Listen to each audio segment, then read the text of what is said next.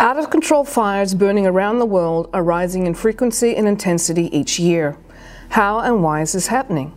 The scientific answer, of course, is that this is a result of escalating greenhouse gas emissions. But this process didn't just happen on its own. It is not some inevitable scenario. Hi, I'm Darian-Smith, Professor and Chair of Global and International Studies at the University of California, Irvine, and I study the role political and economic decisions play in our mounting climate crisis. My book, Global Burning: Rising Anti-Democracy in the Climate Crisis, explores the causes and consequences of catastrophic wildfires that have been burning in both the northern and southern hemispheres, and which disproportionately impact poor and marginalized communities.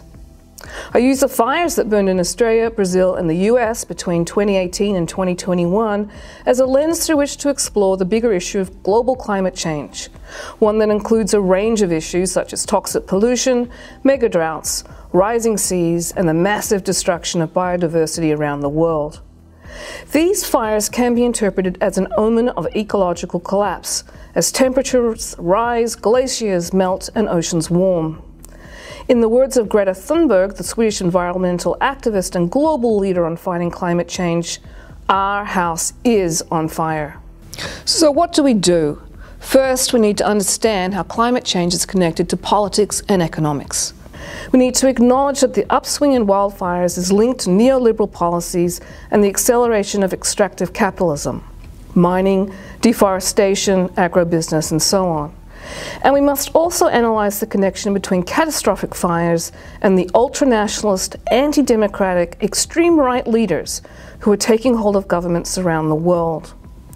This wave of leaders ignore, deny, excuse, and in some cases actively encourage the burning of unique ecological systems that affect animals and peoples in the name of economic progress.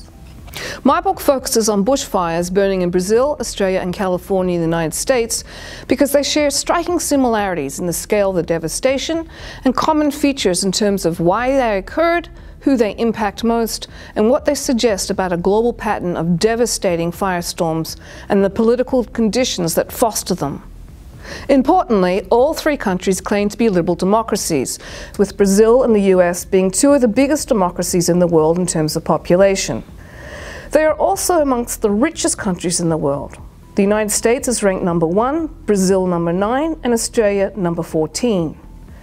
And so it's reasonable to expect that these governments could provide adequate firefighting equipment and resources to stop widespread death and destruction. However, this is not the case. Millions of acres of bushland have burned, billions of animals have been incinerated, and untold numbers of human lives lost. Notably, between 2018 and 2020, these three countries were led by pro-business political leaders, Trump, Bolsonaro, and Morrison.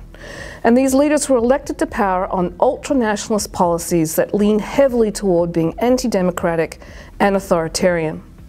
Interestingly, all three leaders are skeptical of climate change science, calling it a hoax promoted by environmental activists, scientists, and scholars. We urgently need to ask, what are the connections between catastrophic fires and these radically conservative governments that explicitly prioritize corporate interests over ordinary citizens? Why did these leaders blatantly block, disregard, or dismantle environmental protection laws and the regulatory agencies that enforce them?